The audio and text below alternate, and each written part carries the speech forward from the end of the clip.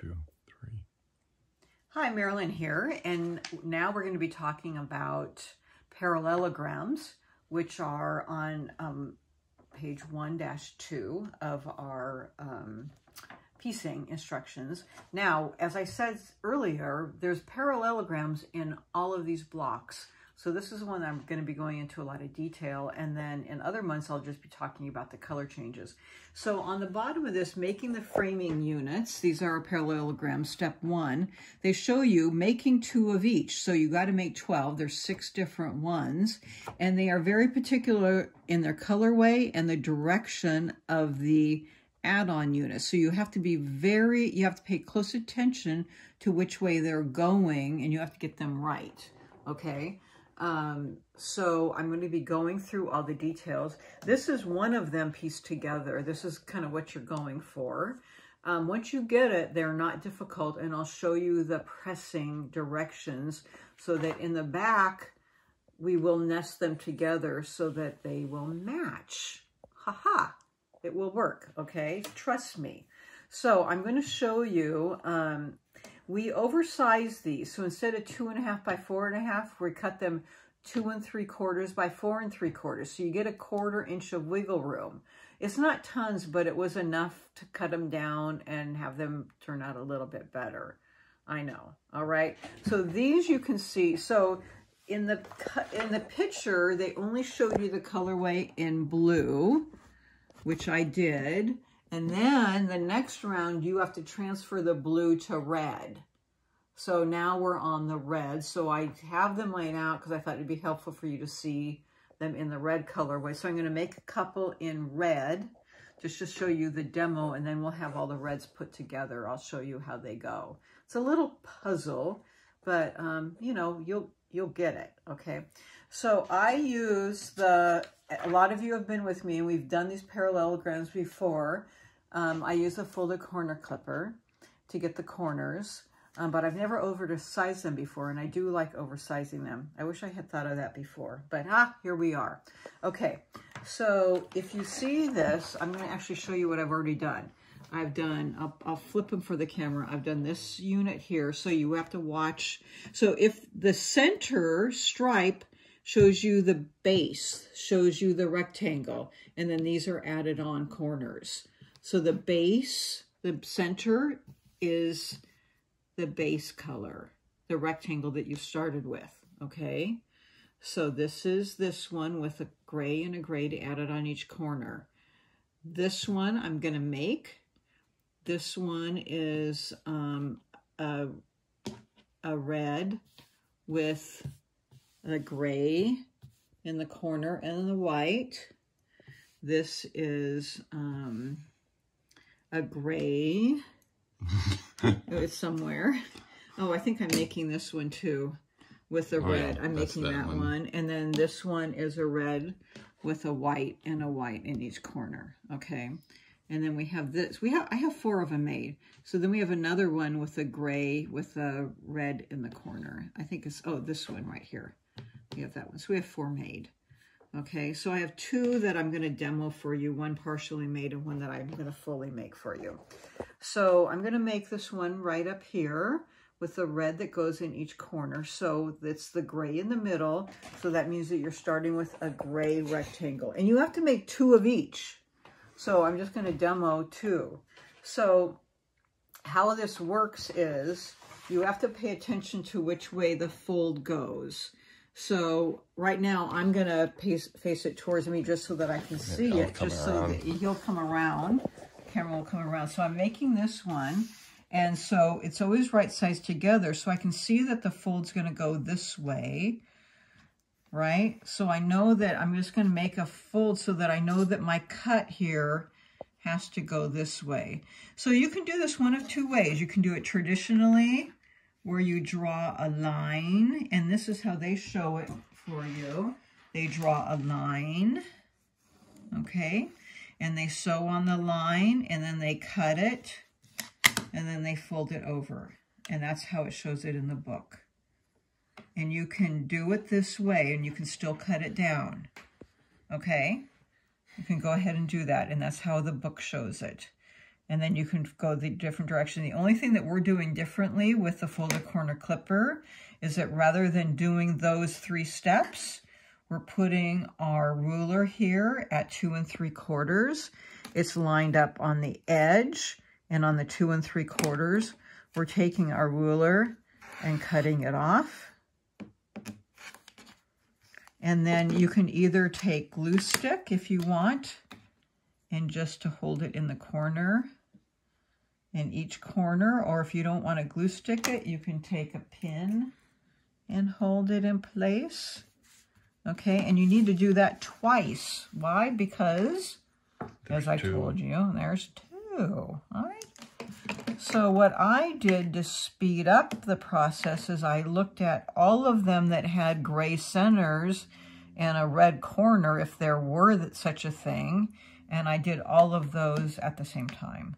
Or anything that had a white corner or whatever. I tried to, you know, multiply my process a little bit. So I'm just going to stick a pin in here right now, okay?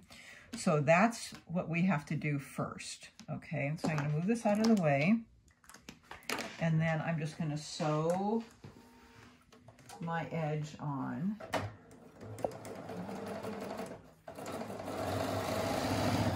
And what this does, I forgot to mention, is this little indent is my 1/4 inch seam. So that ruler automatically sets you up for your 1/4 inch seam, which is really lovely. And so if you have more, you can just keep running more through.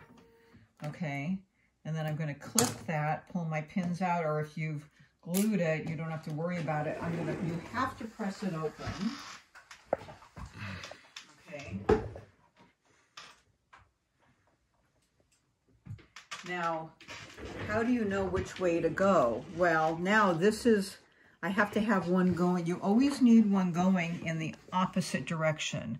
So in this case, if you aren't sure, just turn, you know, look at the picture. So this is here. This one has to be going that direction. It has to be. It has to be going that direction, and I know it. I can see the picture.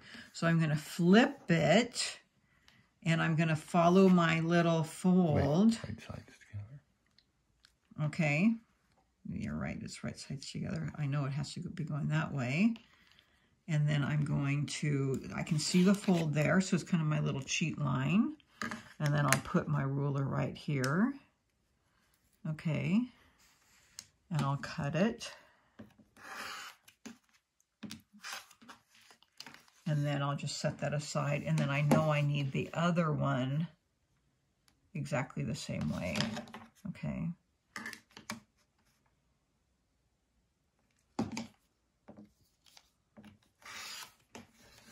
And then I have that indent here, which is my 1/4 inch seam line. And I'm just going to sew that.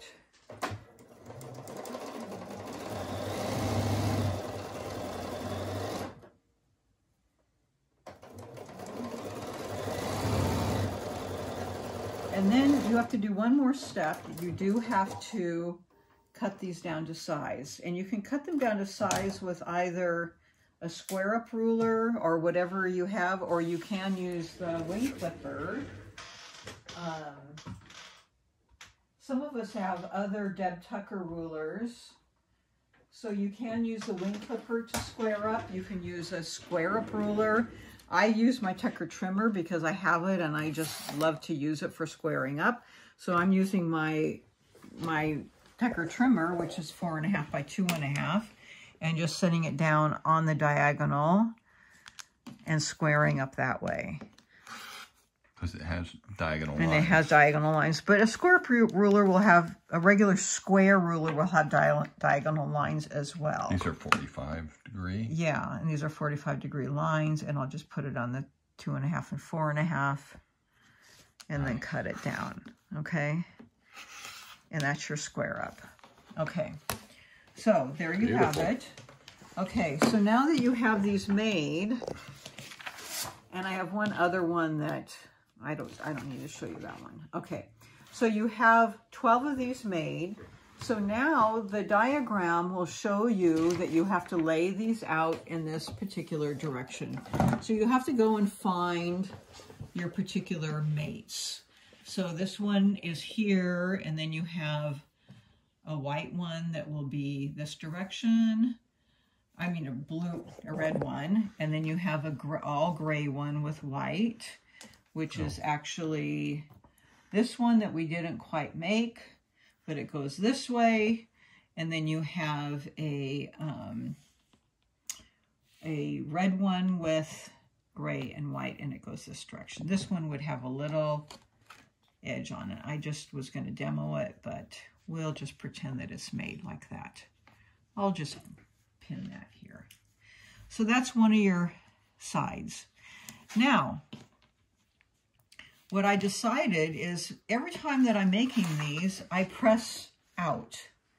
But what really you need to do is some of these need to be pressed in so that they nested.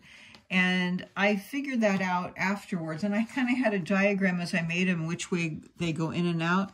But in reality, you're going to have 2 each of these. It's easier to just take them afterwards and say, I'm going to press these 2 out. And I'm just going to take this one and take it to my pressing table and repress it in. And frankly, they pressed in easily. So I'll press those in, I'll keep those out, and I'll press these in. And it was really easy to change. But you need to do that so that they nest. So then when you see these, I have these pressed out and these pressed in. I sewed these 2 together first. I sewed this pair, and then I sewed that pair together. And I pinned them, and they nested. And they nested really nicely. Oh, there's a little kitty. And afterwards, I did spray them. I put my basting spray, not my basting spray, my starch spray in my spray bottle here because I really like how it sprays, and I spray it, and I do spray everything after I do my first pressed, and it lays down nice and flat, okay? So you need to have 2 of these made that look like this in the red version, okay? And then the last thing that we're going to be talking about is you need to make 6 flying geese in alternate colors. The geese have 2 different colors. So we have one more thing to make, and then we'll be ready to put the rest of our outside framing units together, and then we'll be done with the block. Phew! Okay, one more thing.